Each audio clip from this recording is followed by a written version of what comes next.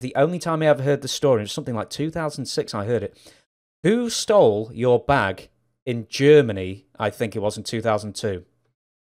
Well, that I'll never know until this day. I have no idea. It wasn't in Germany. It was actually at College Station, Texas. Oh, Yeah. So, yeah, it was an awful experience. I don't know. I heard rumor that Curt Hennig took the bag and threw it in the garbage or did something with it, took it back to Minneapolis with, I don't know, man.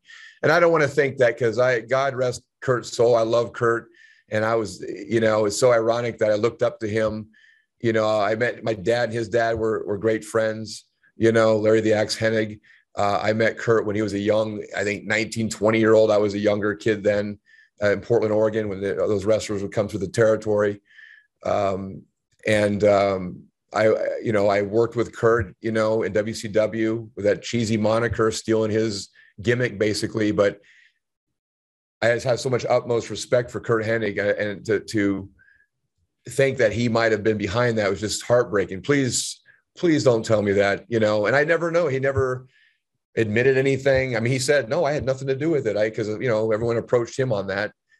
I had everything in that bag. That was a nightmare. Oh my God. I had probably $8,000 worth of valuables in there. And the reason why I had that with me is because on that wrestling loop before the one I was on, that had my bag stolen.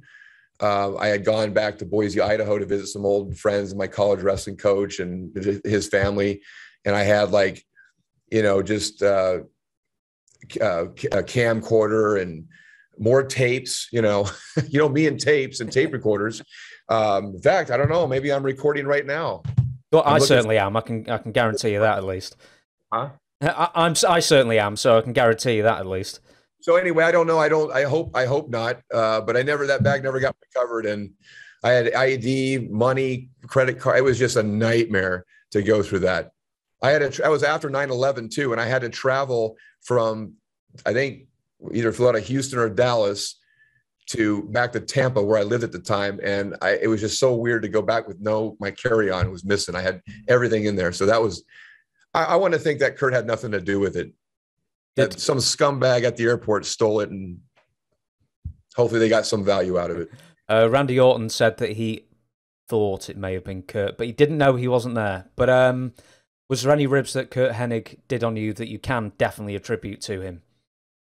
No, I mean, other than just him acting up in the ring and making goofy faces at me when I'm trying to be serious. And he and I tagged together. We were actually in England, I believe, working against the Hardy Boys. And he was supposed to be on the ground selling. I was supposed to be over there concerned to help my partner up. And he's making these goofy faces. And I'm trying to not laugh. And he was just, nothing that really stands out other than him just being a clown and trying to make me laugh. And he said he loved my dad and he grew up around my father too. My dad knew Curt when he was just a little kid, when he'd probably go over to Larry's house or they'd travel together. He had little Curt Hennig running around, So I think there was that bond or mutual respect just for the second generation thing that existed between him and I.